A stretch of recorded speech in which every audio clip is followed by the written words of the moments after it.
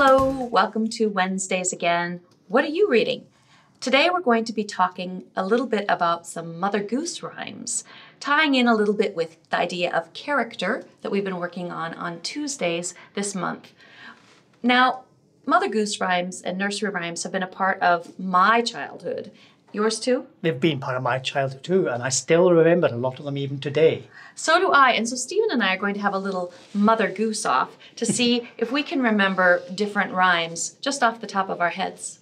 So one that I remember is Jack and Jill went up the hill. Jack and Jill went up the hill to fetch a pail of water. Jack fell down and broke his crown, and Jill came tumbling after. I got one also. It's called Little Bo Peep. Okay. Little Bo Peep has lost her sheep and doesn't know where to find them. Leave them alone and they'll come home wagging their tails behind them. I know another rhyme. It's not really a person, but it's an egg. Humpty Dumpty. Humpty Dumpty. Humpty Dumpty sat on a wall. Humpty Dumpty had a great fall. All the king's horses and all the king's men couldn't put Humpty together again. We could do that both in American and Scots English. I know. It's nice that sometimes nursery rhymes cross over cultures. Exactly. Yep. You were telling me earlier about a nursery rhyme that you also did a dance to. Okay, and not a dance. A sort of what we did was it's called the Grand Old Duke of York. I'll say it first. Yeah. The Grand Old Duke of York. He had 10,000 men. He marched them up to the top of the hill, and he marched them down again. And when they were up, they were up. And when they were down, they were down. And when they were only halfway up, they were neither up nor down. So what happens? We get two rows of people, and they face each other.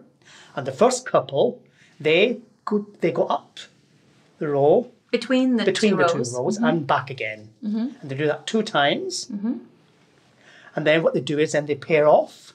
And they go round in a sort of a big circle. On the back of each row? Yeah, and then they meet up and make an archway. Like this? Okay. And then everyone else can go underneath them.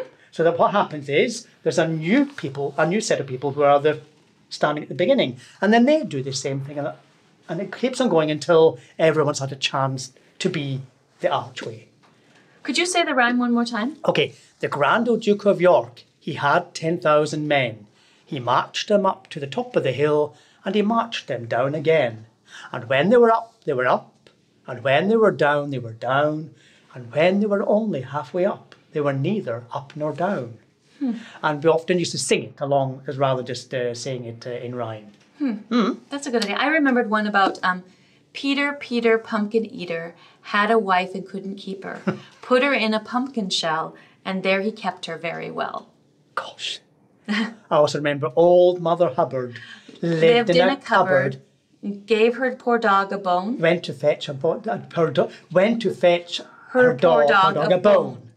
When she got there, the cupboard was bare, and the poor dog didn't get none. Yes. So nursery rhymes sort of tell stories too. You were how about Little Jack Horner?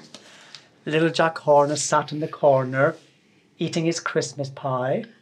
He put in his thumb, and he'd pull out a plum and said, what a good boy am I. And little Miss Muffet sat on a tuffet, eating her curds and whey. Along came a spider and sat down beside her and frightened Miss Muffet away. Can you think of any others? How about, do you know Little Boy Blue or Jack Sprat or Wee Willie Winkie or... I remember Wee Willie Winkie. Yeah? Wee Willie Winkie running through the town, upstairs and downstairs in his nightgown.